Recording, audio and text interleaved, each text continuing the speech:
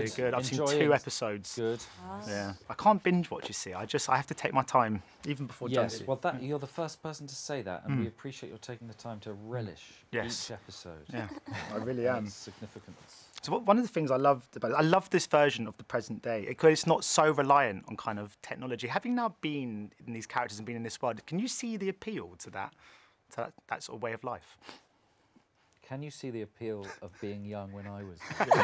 Basically. I don't know, the 50s were... Sorry, I'm really going in on this morning. No, I think so. I think so. I think none of us are particularly savvy with tech, though, in our own lives. So I don't think it was that difficult a leap, to be honest. Yeah. I found it really fun. I mean, in George's room in particular, he's got like the old TV and a lot of physical media.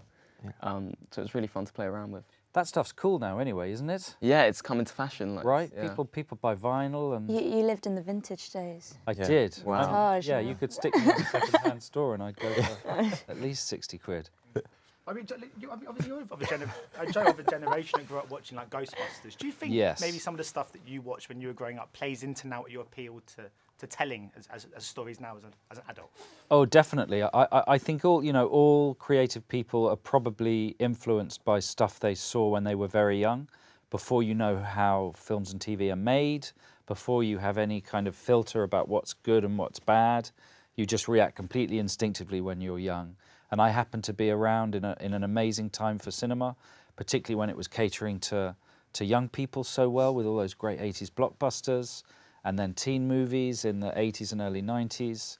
So yeah, I very much want to try and make the kind of stuff like Lockwood Co, where contemporary young people can see themselves represented on stage in a sort of exciting, interesting way.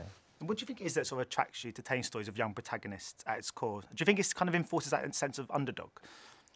Yeah, I think all good fantasy stories, not all good fantasy stories, but a lot of good fantasy stories for young people have young people as protagonists, right? Whether it's Disney movies where the child's always an orphan, whether it's, so many books send kids out into these worlds with grown-up stakes.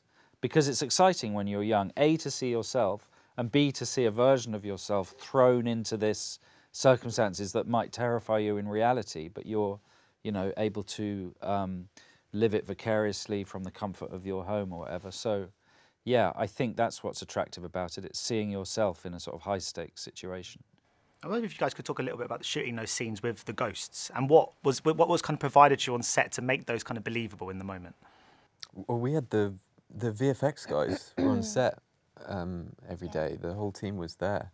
Well, not the whole team, but some of the team was there every day. So before you'd fight one, you'd have someone come up to you with an iPad going, this is what you're fighting, this is how they move.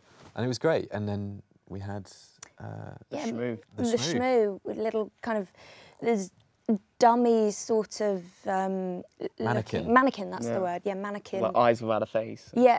LED mannequin. And it lit up, and so that obviously the light would reflect off of us and look like we're fighting opposite someone. But Mikey, he was like a puppeteer, and he had like the shmoo on a stick, and he'd like wheeled it around, and he was wearing a green suit, and yeah, he was really lovely. Or it would be like a mirror ball sort of vibe. Like a disco ball, basically. Yeah. Never heard of a shmoo. Was that new to this project? It's a really technical term. Yeah. That was the name we invented for it, the shmoo. If you were around in the, I think, late 70s, early 80s, there was a cartoon called The New Shmoo. So for some reason we called it the shmoo, and it kind of stuck. It stuck, yeah. We all made friends with the shmoo. Well, peculiar, glowing, unless the shmoo was, having a temper tantrum. Yeah. Obviously, there's some sword fighting in this as well. How much training goes into that? Do you have to kind of do little sort of courses and stuff to get used to the way to hold a sword and to use it? Little courses. Yeah, I think well, we all did about a month and a half, 2 months of training with the stunt team, and they give you all the help you need, basically. But it's amazing. It's so cool learning a new skill and kind of feeling cool. Yeah, we learnt to kind of we like worked with the sword master and kind of learnt how to parry and the basics of sword work, and then you're like, oh my god, this is wow, a lot. And then they go, oh no, that's just the bottom line. And then we all kind of, but it was great though, because we all worked up and built up a vocabulary of sword work, and then we're able to put it into choreography. Yeah, that's not a little course at all, is it? No. But it's quite cool, because sometimes, I spoke to an actor once, I had to do a whole training and a whole course just to learn how to ride a horse while holding a sword. Is that one of the perks, you think, to doing what you do, is learning these kind of quite unique skills that most normal people don't learn? For sure. I mean, learning how to come and set without trousers. Learning how to... I mean, one skill that I think I actually developed was eating the same amount of food within the same time.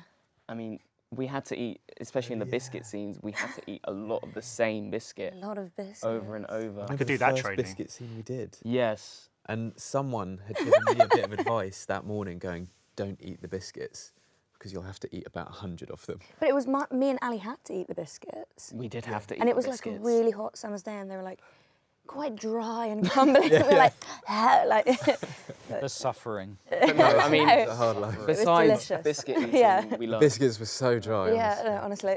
We learned sword fighting, stunt fighting, and Biscuits. yeah, it was so And much fun. biscuits. And biscuits. I was wondering too, I mean, because it's these obviously such big roles, big sort of Netflix series. Do you remember when you first got the parts, who the first person you told was? Who was the first person you told? I told my parents. Did you? Yeah. Did you call them? No, they were just... They were just, chilling with my parents. they were just in the kitchen next door. Yeah. They were like, wow. That's, yeah. Have they seen it yet?